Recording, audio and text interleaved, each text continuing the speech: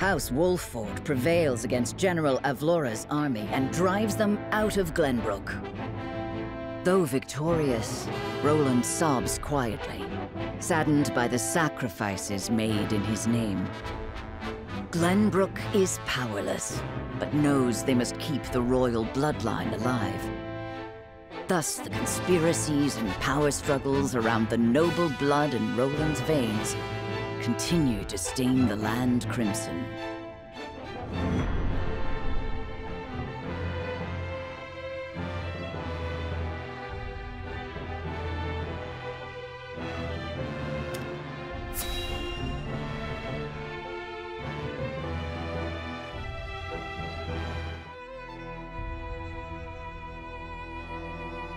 So it appears the Duchy intends to capture Glenbrook.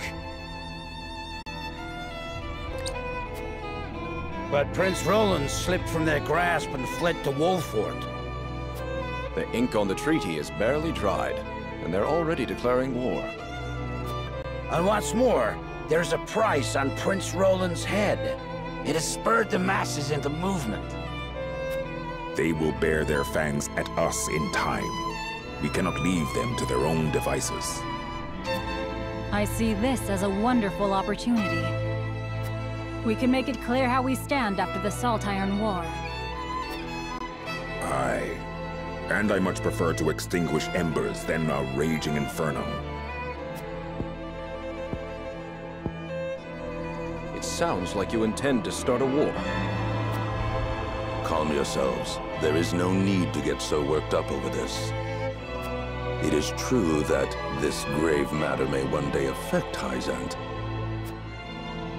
But it is in times like these that we must trust the Hierophant's words more than ever.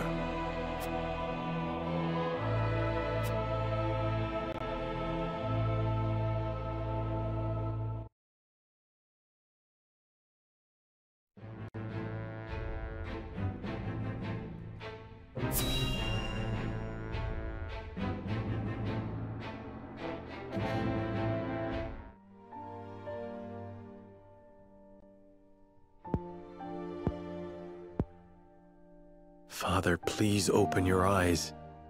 There is so much I wish to ask you. Lord Serenoa. I cannot let Father hear how weak I've become. I must be strong.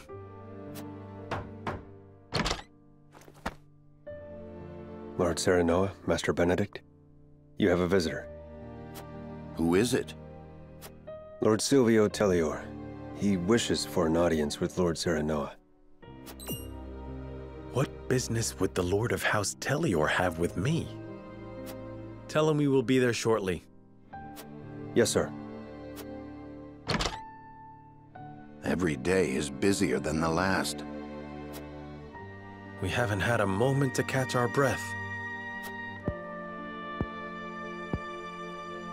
You are doing a fine job as head of House Wolfford, Lord Serenoa.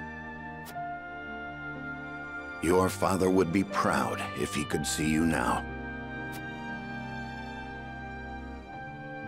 I could not do it without you, Benedict. Thank you.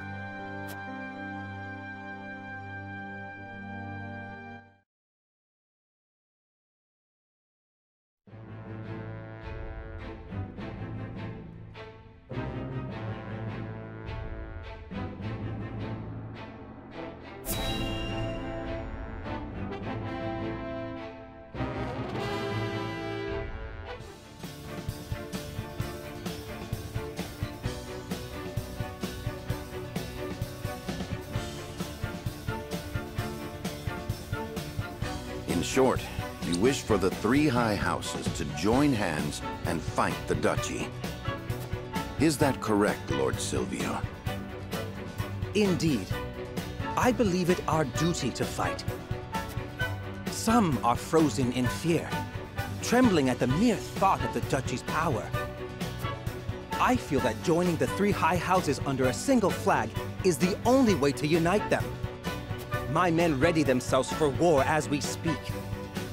Come to Tellior, and we can strike at Esros together. Prince Roland will be safe with us, of course.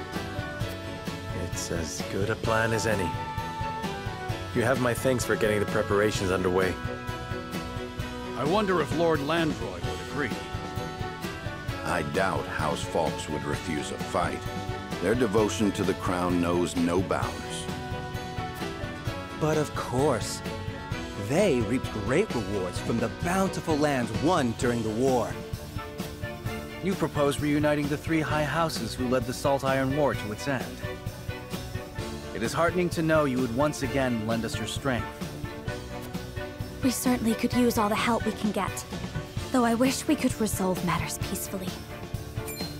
You speak as though your brother is not at fault for all this. My bride-to-be bears no blame for the Duchy's actions. My apologies. Forgive me for my outburst. But we haven't much time. I would have your answer now. Shall we accept Lord Silvio's proposal, my lord?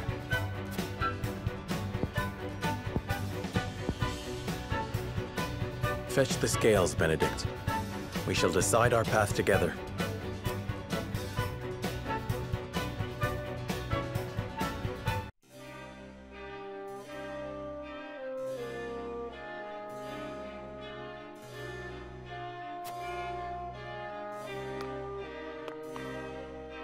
Serenoa.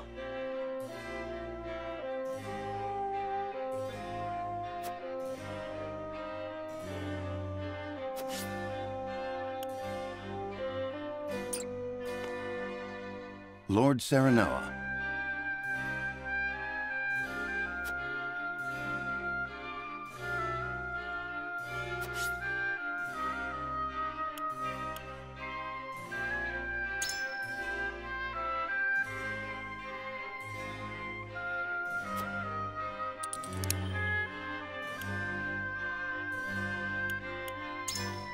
Quite impossible.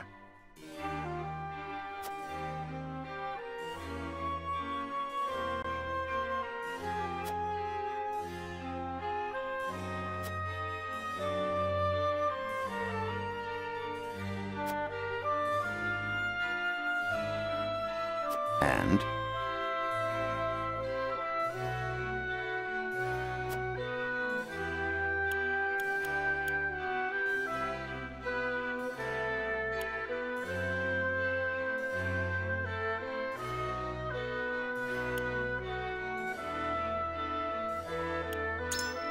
Ah.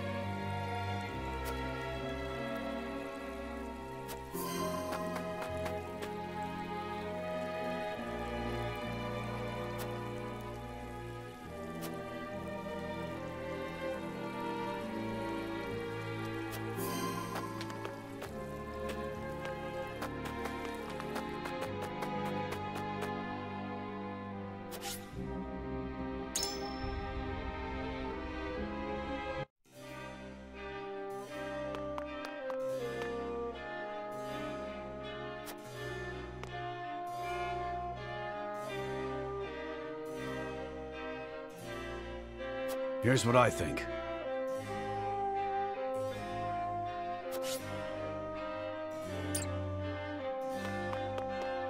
Lord Serenoa.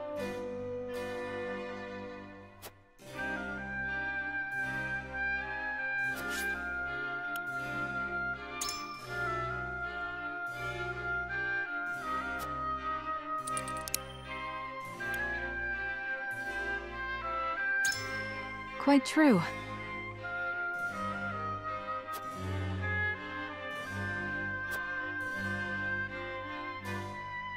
Then...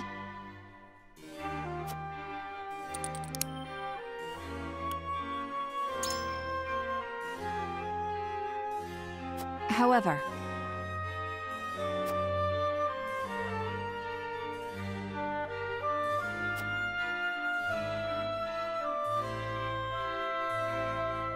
I have chosen.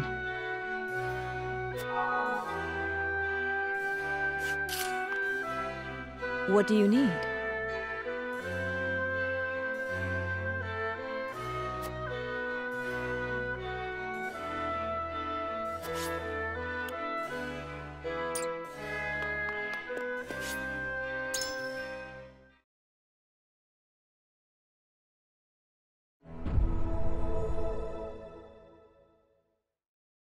It is time to cast our votes. Do we accept House Telior's proposal, or go our own way? Approach the scales of conviction with your token at the ready.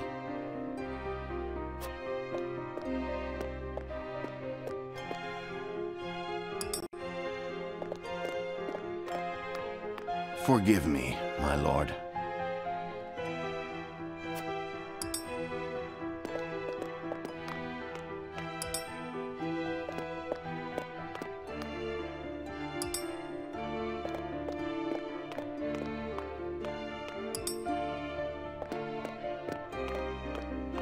Please forgive me.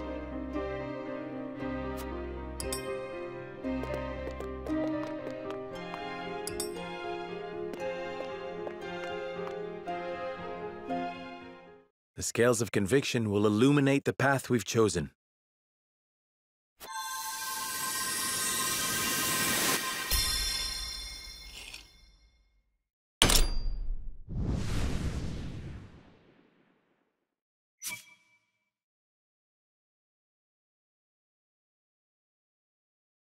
The way forward is decided. We deny House Telior's proposal and weather this fight alone.